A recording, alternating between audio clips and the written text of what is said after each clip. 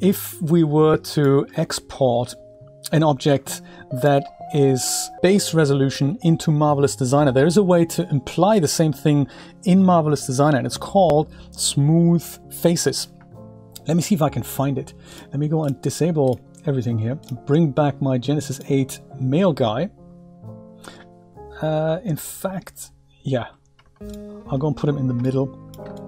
He still has his quads drawn on there, his lines drawn on. That's cool. I'm gonna go and turn him under mesh resolution into base resolution now. I'll hide everything else. So he's now base resolution Genesis. I'm gonna go and export him just on the desktop as an OBJ.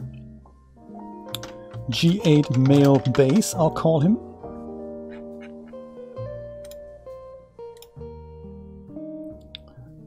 GM, but what not found? Didn't I say export? No, I said import, didn't I? Duh! Yeah, that's why. So G8 male base. Everything in DAZ, that's perfect. Let's go fire up the Marvelous Designer. And let's look at him, because he'll look a little bit chunky, and that's totally fine. So we will go and see if we can make him slightly smoother. So you can use this tip if you have clothing that you just want to have that extra level of subdivision, and if you have brought in, if you're importing a base res character in Marvelous Designer, it's not strictly necessary. So for things that you bring into CLO or Marvelous Designer, those avatars don't have to be base res. You can use high res avatars for that.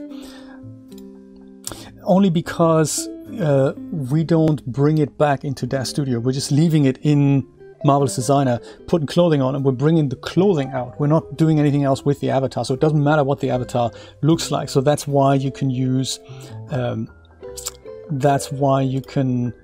high resolution. But I'll show you a neat trick that you can use. Open as avatar centimeters, and do not ever press this button. It's terrible. Don't press it, because otherwise, universe will end. So I'll go into my 3D window here, and I'll see him. I'll just look at his ears. And I can see that the ears are chunky.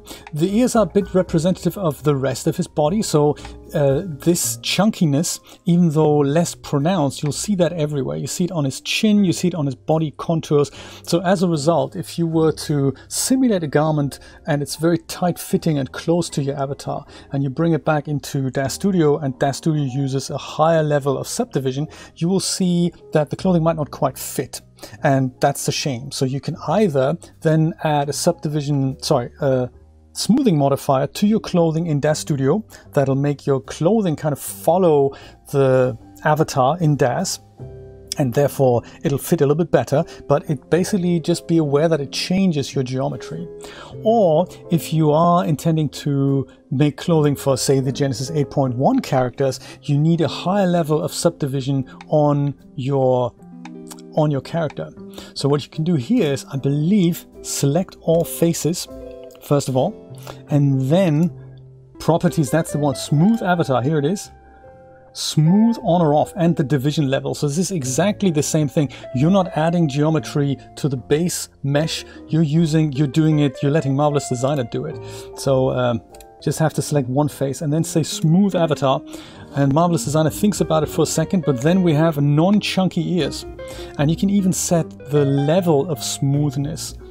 So that's quite neat. So Marvelous Designer has the same feature. So if you were to do this, if you're doing this in Marvelous Designer for things like Genesis 8.1 characters that by default have a high level of subdivision, you might be well advised to enable that in Marvelous Designer. One of those things.